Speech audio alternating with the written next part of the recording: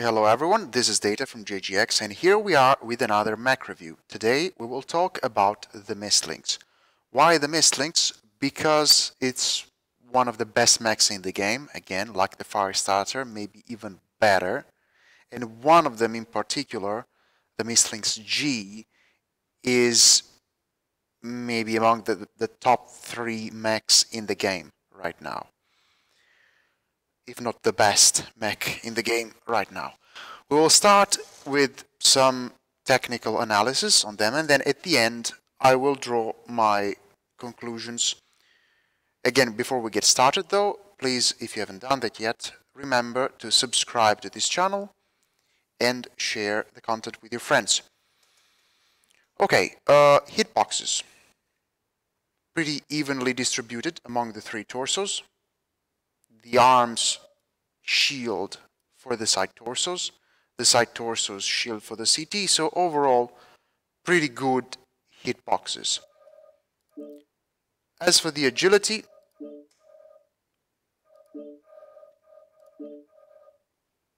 the G has a set of 8 bonus that it is going to lose soon, so this is the agility. Wait, yep, this one. It's still very, very, very, very high. 86 XL, 137 decel. It's a lot of agility. It's more than many other lights, so it's on the upper part of the agility. Pitch angle 30, usual. Yaw angle 130, that's a lot. Turn rate 110, that's a lot. So the agility overall, it's you have a fuck ton of agility. This is a good thing. As for the quirks that many of them share, overheat damage, 35%. When you overheat, you take less damage to your structure. It's an Omni-Mech, so it's pretty complicated with the Omnipods. What you have locked on all the variants is the jump jets. This must be noted. I will talk about this in the agility section because it has to do with the agility and the tankiness as well. You need to note the jump jet animation on the Lynx. Say, if you go around like this, and you utilize the jump jet just to get on things, and you pretend to go around like this, you're not going to exploit this mech to its fullest. What you must do is you must keep spamming the jump jet, because the jump jet animation of this mech is completely bugged, and it will dodge the shots. Look at this.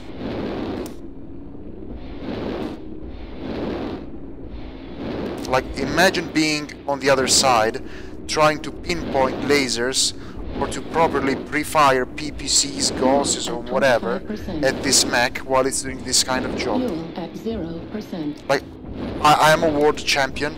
I'm not able to track this shit with lasers, with a laser vomit mech, or say if, with a ghost mech standing back there or back there, I wouldn't be able to hit this mech consistently if this mech is doing stuff like this. It's basically impossible. This is a combo of the very high agility it has, and the bugged jump jet animation and the jump jet buff. The jump jets got buffed recently. As a result, this mech does stuff like this. So when you're fighting with the Lynx, you should do the jump jet, focus on the jump jet bar. It should be like this. Focus on the jump jet bar, not on the shooting. The jump jet bar, like this, should keep going, always going like this. Small jumps, keep going when you fight.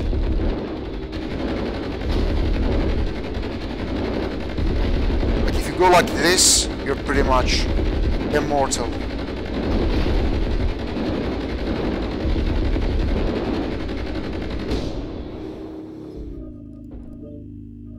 So this was the Lynx G. I think it's among the best, if not the best mech in the game right now. It tanks like a monster because of a combo: agility, bugged jump jets, and stupidly high survival quirks. If you want to go this way and go full, you can. I mean, I was stripping just for more ammunition, but you could go like this. The armor is incredibly high. For example, many 60, 65 tonners have around 50 in the arms. This is a 25, that's 40. The armor is incredibly high. So if you factor together the size, the mech is very small. The armor, it has a lot of armor. The agility, it has a lot of agility. The bugged jump jet animation that counts as a as if it had twice the armor it has. So that bugged jump jet animation is a per 2 to all of this armor here. And then you count the DPS, you clearly understand why I'm telling you that this is a monster. It also has some, in the set of 8, some cooldown that it should go away in the next patch, but it's gonna still be one of the best mechs in the game. You should have and you should use this mech. 8 machine guns, 4 small pulses.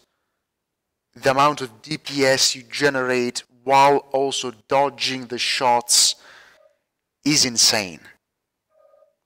Also, with the amount of jump jets that you have, you can basically climb whatever mountain in this game is just one jump, except the, you know, the big hill in Alpine Peaks in the middle, but most of the mountains, you're gonna climb them in one jump. So this is the Lynx G, set of 8. Another interesting combo is the one that you get if you remove this kind of right arm, the G, and you put the 2 energy one right arm with heat. It has 5% heat and you put 2 small pulses. So you have a heat quirk and you will utilize these ammunitions for less machine guns. So this kind of setup will last longer. So the burst DPS of this one is less, but the output in the long term is more. Depends on what you want to do. Another thing you can do is the SRM one. You need the Ebon Dragoon left arm to optimize it, because otherwise you don't have 4 SRM4s. It has even more armor, plus 49 armor in total. It's a lot. And the quirks are excellent as well. Missile cooldown 10, another missile cooldown 10, missile heat gen 10, missile spread, missile velocity. It has every ammo quirks, every possible quirk in the game. This is how it feels on the battlefield.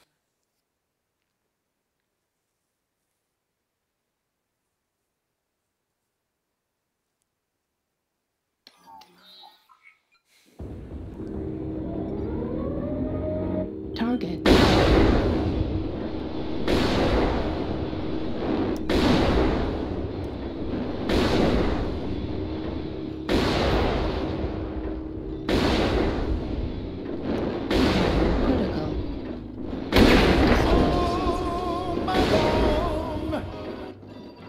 This is not that great. It's a good mech, a very good mech, but the SPL combo on the other one, I think it's better.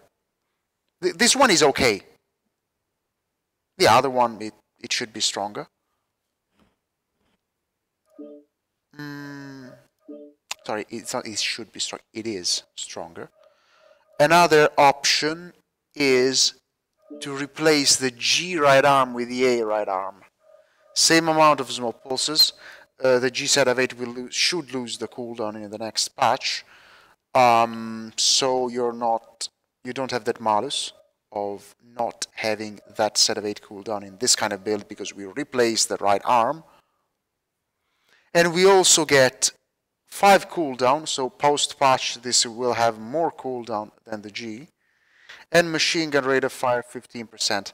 So it's basically, instead of 6 machine guns, 7 machine guns and a half.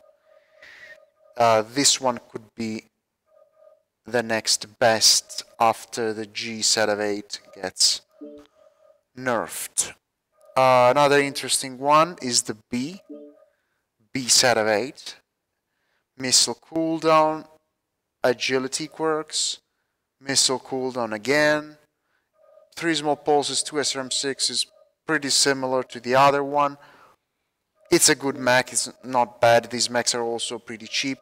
What I think you should get is these kind of combos with the 2 small pulse in the right arm, or this one, or this one with the A right arm.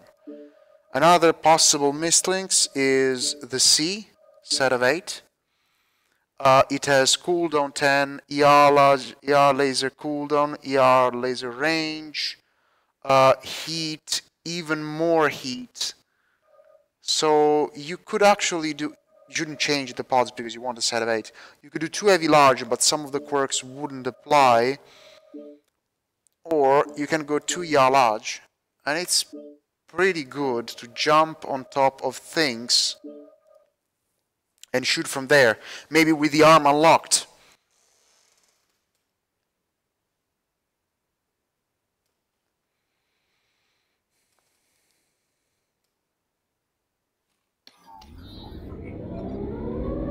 It has range quirks, so the range is pretty high. Heat quirks, so they don't heat as they do on other mechs.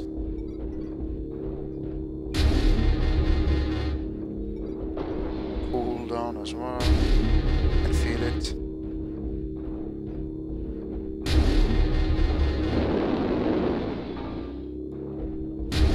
Heat level critical.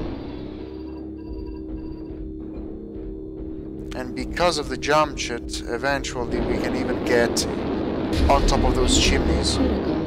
Fuel at Like 0%. we can get wherever I want, basically, with this mech.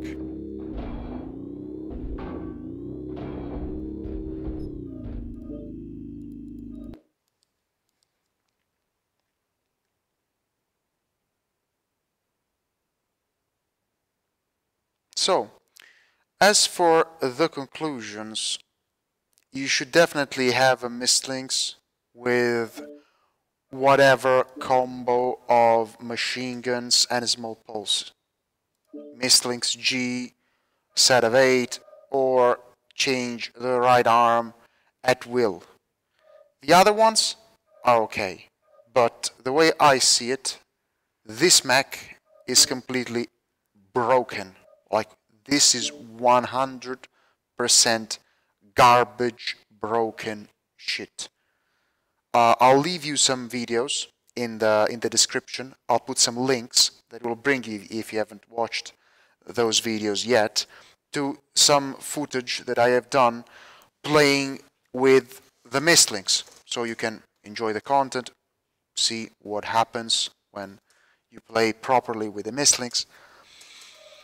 And I think it gets a well-deserved nerf.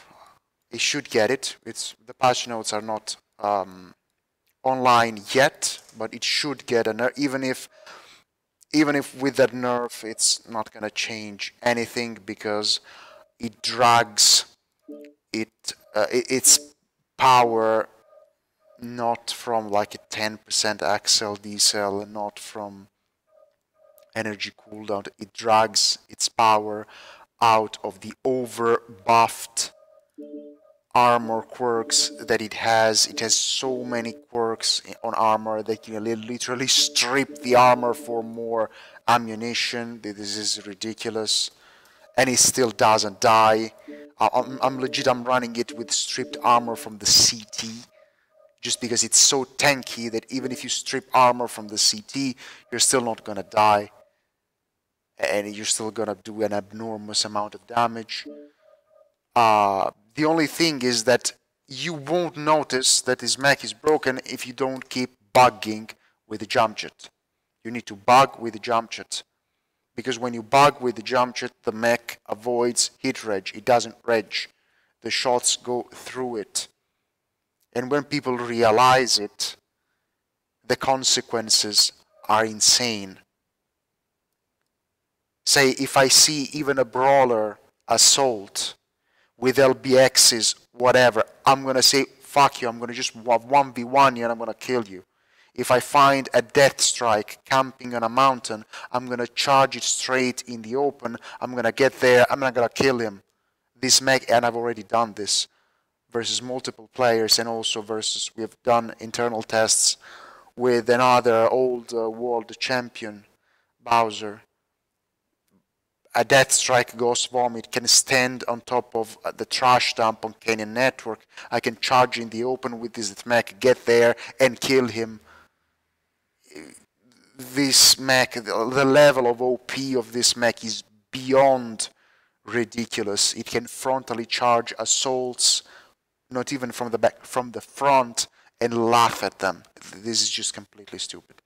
So I strongly encourage you to try this mech, to use it, possibly even in flocks. So drop 2 men, 3 men, and spam them, NASCAR all the way around, get people at the back. It works. It's strong, and you should do it.